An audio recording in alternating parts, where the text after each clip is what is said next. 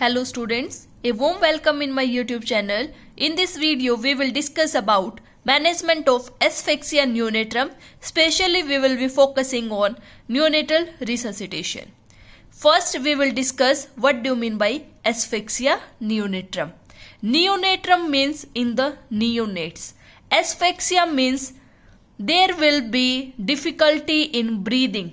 So there are two terms that are included in asphyxia. One is hypoxia, second is hypoxemia. Hypoxia with hypoxemia is asphyxia. What do you mean by hypoxia? Hypo means decrease, lack of oxygen in the tissues. That will be hypoxia. Hypoxemia is hypo decrease, xemia matlab it will be in the blood. So lack of oxygen or decreased oxygen content in the blood. So what is asphyxia neonatum?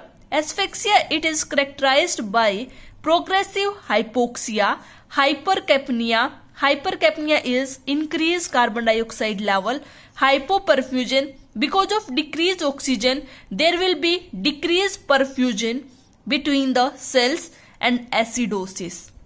Acidosis means the pH is going to decrease. For neonatal resuscitation, there will be two parts. This is the part 1. In the second part, we will discuss the management. First part, we will discuss what is asphyxia neonatum, what is the pathophysiology, and what are the equipments that are required for neonatal resuscitation. Now we will see what is the pathophysiology of asphyxia neonatum. First is hypoxia. As we have seen that there will be decreased oxygen in the tissue. Because of decreased oxygen, the child will try to compensate. That will lead to increased respiratory rate. When the asphyxia it is continuing, then what happens? The respiratory rate it is ceases. It will be blocked down. And the infant will go into the apnea. This is known as primary apnea. What are the signs and symptoms of primary apnea? The heart rate will be decreased. The neuromuscular tone it is also decreased. That means the activity of the child they are going to decrease and the BP is normal. What is the management of primary apnea? As the child or neonate is going into the primary apnea, the tactile stimulation can be given so that the child can able to reinitiate the respiration. If the asphyxia is continuing and the infant is going because there is lack of oxygen, the child or neonate will go into the deep gasping, decreased heart rate is very decreased. BP is also going to decrease and infant is flaccid. Flaccid means not responding. It is known as secondary apnea, that is infant is unresponsive to stimulation and need PPV, that is positive pressure ventilation.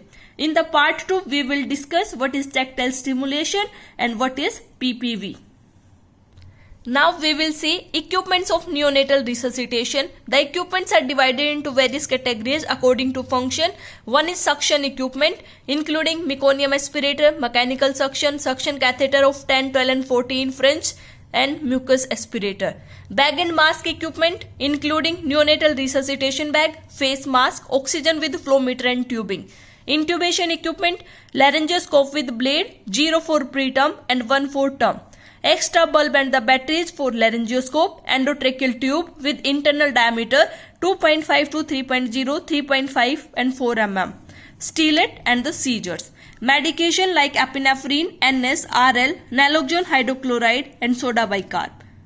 Miscellaneous equipments include watch with second hand, that means second should be visible in the watch, radiant warmer, linen, shoulder roll, gauze piece, stethoscope, syringe, 1 ml, 2 ml, 5 ml, 10, 20 and 50 ml, feeding tube 6 French, adhesive tape, umbilical catheter, 3-way stopcocks and gloves.